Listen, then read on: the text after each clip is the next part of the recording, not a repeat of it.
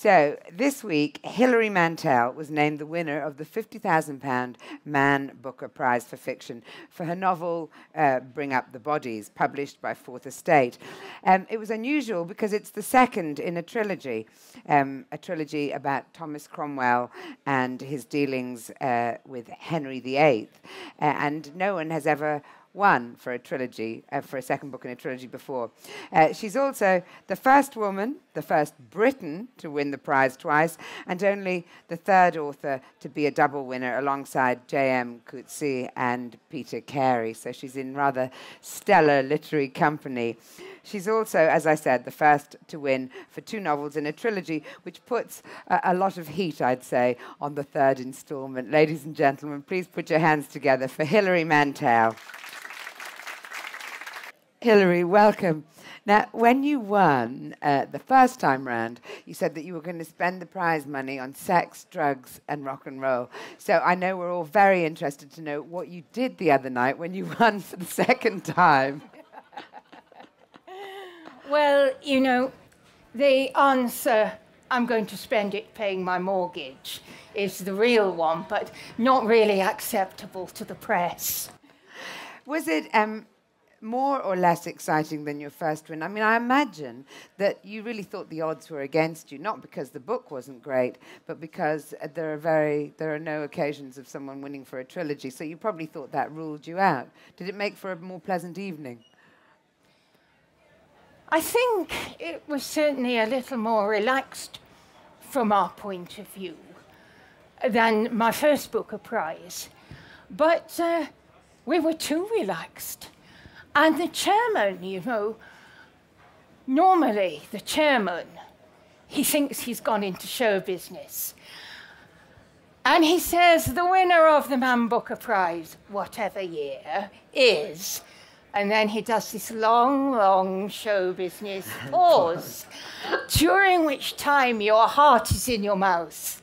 Because you know, if you've won, then within a couple of minutes, you're going to be live on camera and you are going to plunge into media hell. But this year, the chairman was so brisk, he just popped up and announced it. One of my publishers didn't even hear it and said, "Why is Hilary standing up?" I have not been so surprised for many years. I did have faith in my book, it's not that.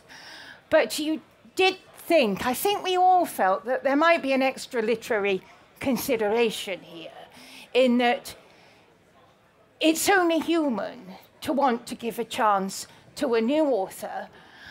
And we had a couple of first novelists on the shortlist. It was a very strong shortlist. Very diverse as well. Did you read them all? No, I didn't read any of them. None of them? So that I couldn't be trapped by questions about them. You know, the thing is that these decisions are difficult and they're usually very close. I've been a Booker judge and I know all about the horse trading that goes on in the jury room. And I imagined if it came to, say, a 3-2 split, then my book would not win out. In fact, the jury conducted themselves in a completely different way this year. They discussed the merits of each book, and they arrived at a consensus, as the chairman said, and they didn't take a vote, which is a very grown-up way of going on. I was just going to say, how mature. Yes. And a very independent-minded jury as well, I think. Did you, you said that you knew from the first paragraph of this book that it was going to be the best thing you'd written. Did you really? From the first paragraph of Wolf Hall, yes, the predecessor. Yes, I had a feeling Sorry, of... I meant of the yes, series. I had a feeling of having come home and that this was the book I was meant to write. I mean, writing's an act of confidence, isn't it? So I wonder if winning 2 Booker Prizes in a row means that sitting in front of the blank page suddenly becomes incredibly easy. You just sort of sit there and go, I'm a double Booker winner. Do you have? I mean, you haven't had a chance to try that out yet, but do you feel that it'll have an impact? No, I don't think so. I think that the blank pages or the blank screen is incredibly equalizing. Every day is a new beginning, and every day you're just in the same position as a beginning writer. You could do it last night, but can you manage it this morning? You know, there's always that fear that, well, you know, as I say to people, you're only as good as your next paragraph. Your last paragraph doesn't matter. And you have to negotiate each day, quite freshly, with your subject matter. So it gives me confidence in the one way, a sort of overarching confidence, but it doesn't change things from day to day. It doesn't make it easier, but it doesn't make it harder either. So what was it about Thomas Cromwell that convinced you that he was the man you wanted to spend a decade of your life with? No offense to your husband. Oh, I've spent 4 decades with my husband, so this is just he a doesn't little rest mind. with Cromwell. Well, the thing is with Thomas Cromwell, big question here. It's good to go into a book with one enormous question. And my question about Cromwell was, blacksmith's son from Putney rises to be the king's right-hand man, Minister of Everything, and Earl of Essex. How? And that's the question that drives the whole book. Let me just briefly set the scene in terms of the plot for Bring Up the Bodies. By 1535, Thomas Cromwell, the blacksmith's son, is far from his humble origins. He's chief minister to Henry VIII. His fortunes have risen with those of Anne Boleyn, Henry's second wife, for whose sake Henry has broken with Rome and created his own church. I don't know why I'm telling you all this, because I'm pretty sure you know it already. Anyway, Henry's actions have forced England into rather dangerous isolation, and Anne has failed to do what she promised, which was bear a son to secure the Tudor line. In Bring Up the Bodies, the sequel to the Man Booker Prize-winning Wolf Hall, Hilary explores one of the most mystifying and frightening episodes, really, in English history, the destruction of Anne Boleyn. This new novel is a speaking picture, an audacious vision of Tudor England that sheds light on the modern world. It's the work of one of our great authors at the height of her powers, as was proven on Tuesday night. How has Cromwell changed through the passage of these 2 books? I mean, in the first book, he was virtually a matinee idol. I fell completely in love with him. He's this sophisticated, well-travelled, liberal-minded to an extent, an intellectual. But as we approach Bring Up the Bodies, there seem to be darker forces working with him, and he becomes more enthralled to the king's demands. The political situation is changing all the time.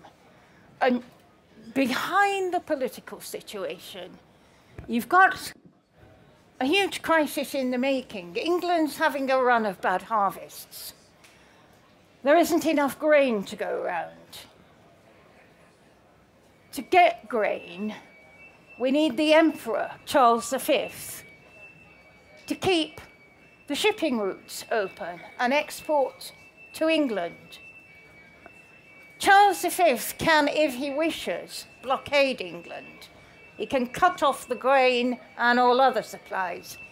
Charles V is the nephew of Catherine of Aragon and Henry's discarded first wife. So we've got a political situation here where Cromwell has to somehow conciliate Catherine's nephew, while at the same time living with the increasing power of Henry's second wife and the Boleyn family. And by the turn of the year, 1535, Anne Boleyn is becoming a political liability. It's clear that no country in Europe is actually going to recognize Henry's second marriage. And when Anne tries to negotiate a marriage for her little daughter with the French, the French make the situation quite plain. They don't think the marriage is valid. They think the child is illegitimate. This is, by the way, the future Queen Elizabeth I. So Anne, if you like, no longer has currency. She has no currency diplomatically. She is a liability. And she's fallen out with Cromwell because the servant, that is Cromwell, is becoming bigger than the master, than the Boleyn family. And she said to Cromwell, if Henry goes out of the country on a trip to France and leaves me as regent, you're dead. So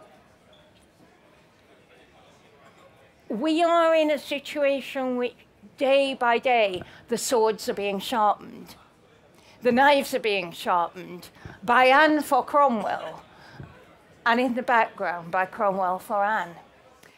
Would you say that the biggest difference between this book and its predecessor, Wolf Hall, is the sense of sort of building tension? They're very different books. Wolf Hall is a big, capacious book which takes in a great time span and goes back even beyond history into myths about the origin of England. Bring Up the Bodies, by contrast, covers only 9 months, and they are the 9 months between the royal party's arrival at Wolf Hall, when Henry falls in love with Jane Seymour, soon to be wife number 3, through that autumn, the turn of the year, and then straight like an arrow fired to a target to Anne's execution in May. So it's a book that gathers terrific energy and impetus, quite different in structure and feel from Wolf Hall. Was your intention with this trilogy to rewrite history, to take a different look at it, or was that something that happened organically as you decided to engage with Tudor England? Well, I haven't rewritten history. My portrait of Cromwell is not the one we're used to, but there is a valid historical tradition behind my portrait of Cromwell. I haven't conjured it out of thin air, and that tradition stretches from Cromwell's own day through the centuries, through Shakespeare, through John Fox's Book of Martyrs, right up to Sir Geoffrey Elton, the great Tudor historian working in the 60s and 70s, excavating Thomas Cromwell from the historical record and establishing him as the central figure in the power politics of the 1530s. So I have, there's a turn of the wheel. Reputations rise and fall. And I am just reassisting Cromwell's ascent. But the jury is still out, isn't it, as to whether he was the man who pushed Henry or Henry was the man who pushed Cromwell. Have you come to conclusions? Well, certainly in this particular matter, the fall of Anne Boleyn, the whole thing is ambiguous. There are some historians who will maintain actually Henry was responsible, Cromwell did as he was told, and there are others who see Cromwell as the orchestrator of a complex conspiracy involving the people who should have been his natural opponents, the old aristocratic families, the papists, the supporters of Princess Mary, pulling them together in an anti-Boleyn front and mounting a coup d'etat. Now, people have said to me, you've been too sympathetic to Cromwell, you should be blaming him more, you should be judging him more, you should be moralizing him about him more. But actually, it would be perfectly possible to make a story about the fall of Anne Boleyn in which Cromwell is exonerated, and you could adduce perfectly respectable evidence to back that version. That's not what I have chosen. I have chosen something far, far more ambiguous that shows the responsibility of all parties interwoven, and also considers the Boleyns' part in their own downfall. So I write not to exonerate Cromwell, but to examine an affair which by its nature is off the record. A conspiracy does not leave a paper trail. So we are working essentially below the eye line of historians. We are working with negotiations that take place face-to-face, stuff that's off the record, whispers behind the hand, and the power of rumour. And every line, I think, seethes with ambiguity and double meaning. Before we move on to the next reading, I mean, for some people, for quite a number of people, I imagine, this will be their first introduction to these characters. I mean, aside from Henry VIII, obviously, you know. Does it matter, you know, because there's the whole discussion about fiction versus history and historical fiction and the veracity of it and so on. Does it matter to your mind? What do you think that the actual discussion should be about? I think you can easily set up a false opposition, historians versus novelists. It shouldn't be like that. What I do doesn't add to the historian's version. It doesn't detract from it. It runs alongside it. It's a different discipline. What I deal with is those matters which, as I say, are below the historian's eye line. The novelist is used to an intensive process of imagining the inner lives of other people, and this is what you bring to the novel. What you also bring is you work away in the gaps, you work away at the erasures, and sometimes, because you are free, as it were, from the cause and effect mentality of historians, you can have sudden insights because you can admit to your version the role of chance, of accident, randomness, which does play a part in human affairs. You are not obliged to be as tidy narratively as a historian. And I think that what you can also do is simply this. The historian tells you what happened, and the novelist makes a shrewd guess at what it might have felt like while it was happening. You make 1536 and Tudor England come alive in a way that I don't think I've experienced in terms of, you know, and it's a period that's been incredibly well documented.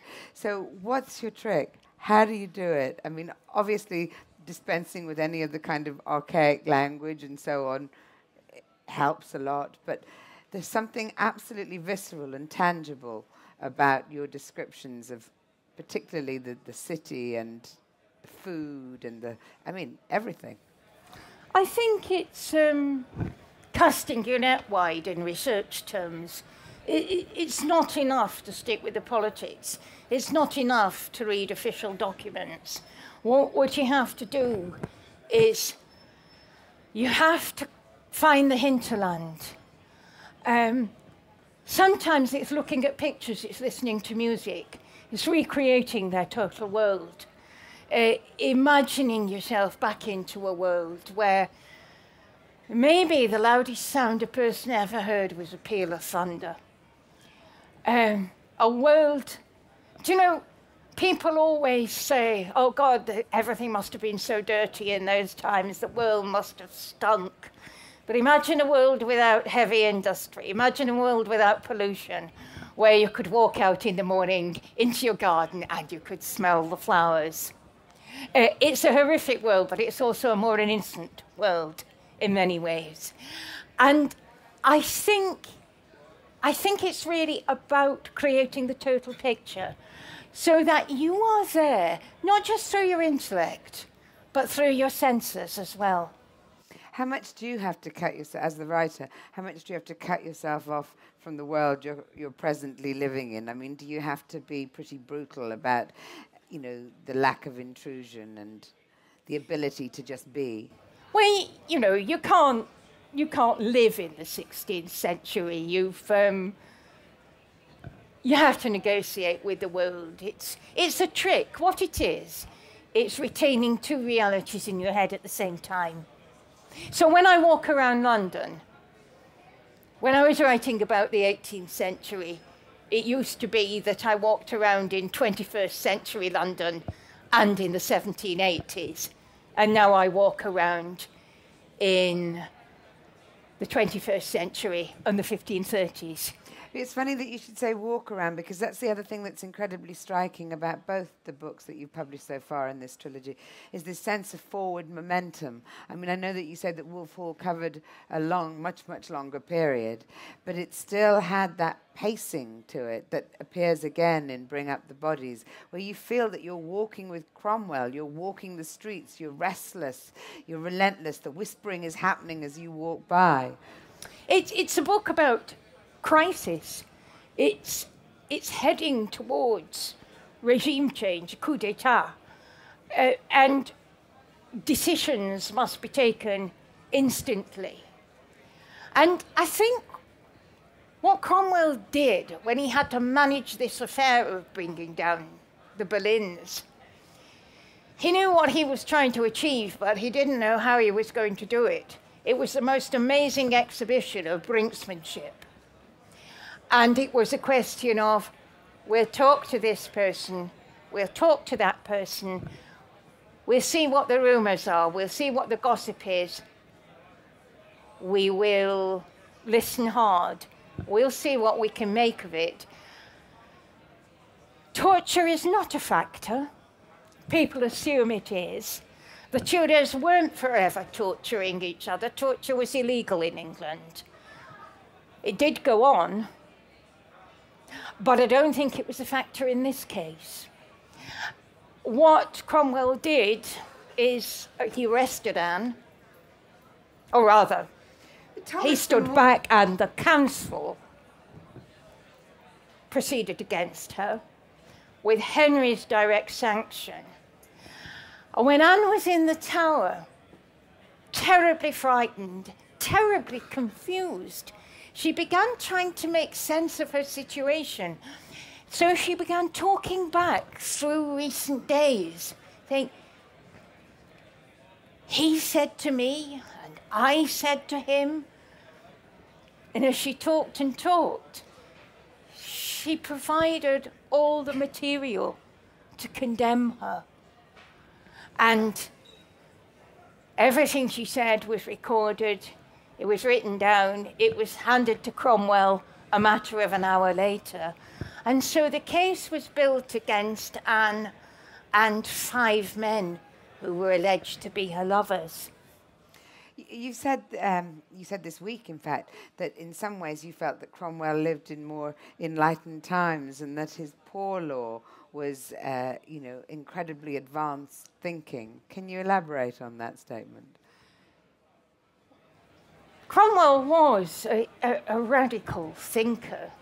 In the mid-1530s, he tried to put a poor law measure through Parliament, which was revolutionary because for the first time, someone in power was recognizing that an economic system may have casualties and that poverty is not ordained by God or a moral failing. You may simply have fallen on the wrong side of the system because unemployment was a great problem in Tudor England. This was because of the booming wool trade, which had turned land over to sheep rather than agrarian uses. It takes far fewer people to keep sheep than it does to work the land. So there was a huge problem of unskilled people without work. Cromwell thought it might be the state's duty to do something about this. And he came up with a plan for building an infrastructure for England, roads, bridges, harbours, forts, paying the people, giving them medical care and housing while they were working. To do this, he proposed to levy an income tax. Parliament simply stared him out, stony-faced, and said no. The king was for the measure. He kept trying to sneak it back in, but that was only one of his radical plans. He was at the centre of a group of men who, you know, for the time we're talking about, were astonishingly innovative in the way they thought. And it really is one of the things about him that commands your respect, because he's a revolutionary with no revolutionary tradition to call on. But going back to the Poor Law and this sort of idea of enlightenment, you feel that the situation is very different today, that being poor is seen as something that people have willed upon themselves. Yeah, I mean, we're going back to a situation that even Thomas Cromwell would have recognised as unenlightened, where, once again, poverty is being seen as a moral failing. People are feckless. The unemployed are scroungers. I mean, the rhetoric is horrible. It's unbearable. And you're going back to a situation where, instead of talking about people's rights, benefits and state support is being presented as a privilege, which means it can be withdrawn. And once again, the rich are telling the poor how many children to have, etc. Is that one of the fascinating things about writing history? Not just that you can see the patterns before the events that you're describing, but that you can bring them right up to the present day? Yes, but I don't like to force contemporary parallels, because they were like us in some ways, but the great fascination is the way in which they were unlike us. And I do really think the past is of value for its own sake. Now, I'm going to open it up to the audience. Would anyone like to start? Follow that gruesome passage. Hello. I just wanted to ask, do you already know, and have you mapped out the complete trilogy? Do you know what the next book is? You know, have you started mapping it out, penning anything, or is it kind of something you think about once you've digested the second book a bit further? I don't know. No, I've got a lot of material. I've done a lot of forward planning for the third book. It's better not to plan in too much detail, though. I find it's better to work from a general outline, but then scene by scene, as I approach every individual scene, then to gather all my facts and figures, all my notes, all my ideas, all my images, and go through them again, and then plunge into writing the scene. It's almost like stepping onto a stage. Each one is a performance, each one is a drama. And you can't really plan that in advance. You want to have, we know, as writer and reader, we know what's going to happen. The characters do not know. So all the time you are trying to admit into your book at least the appearance of spontaneity, of dynamism, of events moving fast. And I find that too much planning, and it's true of all fiction, not just historical fiction, it puts a kind of dead hand on the endeavour. We've got time for one, maybe two more questions. The gentleman at the back there, just by that pillar. Thank you. It follows on from that question in a way. I'm intrigued. If you're dealing with an historical novel, clearly, as you stated, you have the framework, it's in place. Does it ever take you off in unexpected directions once you're into the book? Oh, yes, all the time. When I started off on this Thomas Cromwell project, it was to write one book. But as I got into the material, then I saw its richness. And month by month, as I read, as I researched, the complexity struck me, and the whole possibilities of the project opened out before me. So it is, I think, an intensely creative project, writing historical fiction. Though you have the guidelines, it's often at the last moment, as you go right into a scene, and then you see the connections. You have a sudden insight. There may be words that have been puzzling people down the centuries, and suddenly you sneak up on it, as it were, and you say, oh, I get it now. I know what that means. Well, we know where the story ends, Yes. Hilary. How do you feel about killing him off eventually, your man, your Cromwell? Well, the next book isn't the fall of Thomas Cromwell. It takes place over 4 years, so it's the rise and rise and rise of Cromwell. To the spring of 1540, April is a huge crisis. Everyone thinks Cromwell is finished, but he has the knack of springing back to his feet. Are you saying there's going to be 4 books now? No. Henry makes him an earl. Weeks later, he's arrested. He's in the Tower. He never comes out. No, I see the pattern, but I just want to disabuse people of the notion that the next book is All doom and gloom. an awful sort of chronicle of misery and decline. Far from it. Quite early in the new book, Cromwell saying to his servant Christophe, "Where's my orange coat? I used to have an orange coat. Get it out. We're springing into a brave new world." Thank you very much, Thank ladies you. and gentlemen. Hilary Mantel. Thank you.